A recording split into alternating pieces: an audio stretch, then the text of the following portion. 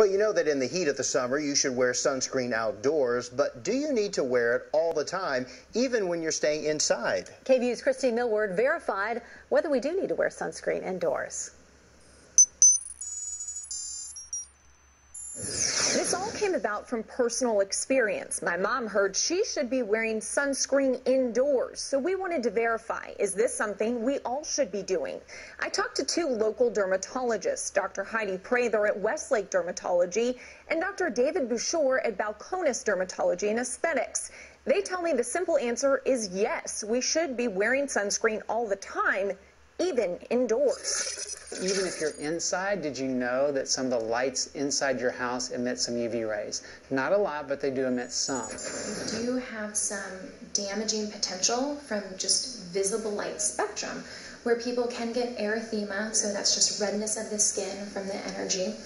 You can get reactive oxygen species, and what that means are those are the reactive particles that will cause DNA damage that eventually leads to cancer. It does depend what kind of light you're sitting next to. The light bulbs that emit the most radiation, that fluorescent seem to do more. It's still not a lot.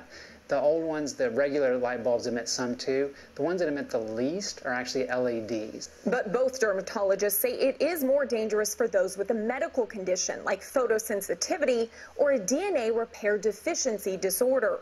But it's also not just light bulbs. You can see effects if you're near a window. People get most of their sun exposure while commuting or doing everyday work life things like sitting at a desk next to a window, walking into offices with windows like this. They think, oh, I've got a tint on my window. It may not be a UV tint. So how can you protect your skin? The experts say you should always wear sunscreen. Don't wait for it to be sunny. Wear broad spectrum with at least SPF 30 and reapply every 2 to 3 hours. So yes, it's verified we should be wearing sunscreen all the time, including indoors. Christy Millward, KVU News.